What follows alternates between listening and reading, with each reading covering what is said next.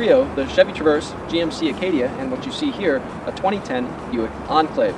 We'll talk utility, take you through some of the driving characteristics, and see if the Enclave really has all the room needed for your kids or a few out-of-town guests over the weekend. The Enclave is big. It's about a foot longer than a Honda Pilot or Toyota Highlander, and its turning circle at more than 40 feet reflects that. That pays off on the inside, where I have plenty of room and a nice high seating position. The seat also powers back quite a ways too, so drivers who are even 6'4", 6'5" could probably get comfortable here. The second row has either a 3-seat bench or 2 captain's chairs, as you see here. The adjustments for the seats are down here along the side for the fore-aft adjustment. That's not the most intuitive location. I had to explain it to a lot of my passengers again and again. It gets old pretty quick. That said, I do have plenty of headroom and good legroom, but the seat sits a little bit low to the ground, especially compared to the higher seats in a lot of minivans. The third row seats 3, not the 2 that a lot of crossover third rows seat.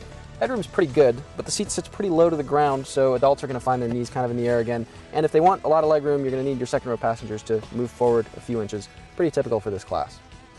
Not typical is the cargo situation. There's a lot of space back here.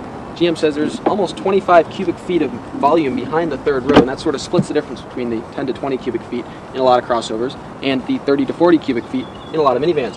Fold all the seats down, and you're looking at a maximum of about 115 cubic feet of total volume. Again, about 20-30 cubic feet short of most minivans, but definitely at the top of the crossover heap.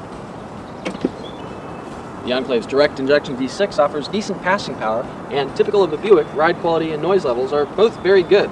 So, does this offer the utility of a minivan without all? This trio, the Chevy Traverse, GMC Acadia, and what you see here, a 2010 Buick Enclave.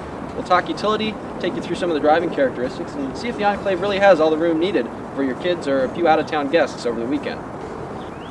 The Enclave is big. It's about a foot longer than a Honda Pilot or Toyota Highlander, and its turning circle at more than 40 feet reflects that.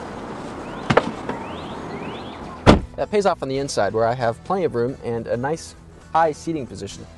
The seat also powers back quite a ways too, so drivers who are even 6'4", 6'5" could probably get comfortable here. The second row has either a 3-seat bench or 2 captain's chairs, as you see here. The adjustments for the seats are down here along the side for the fore-aft adjustment. That's not the most intuitive location. I had to explain it to a lot of my passengers again and again. It gets old pretty quick.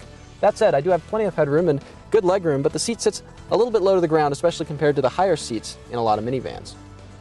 The third row seats 3, not the 2 that a lot of crossover third rows seat. Headroom's pretty good, but the seat sits pretty low to the ground, so adults are going to find their knees kind of in the air again.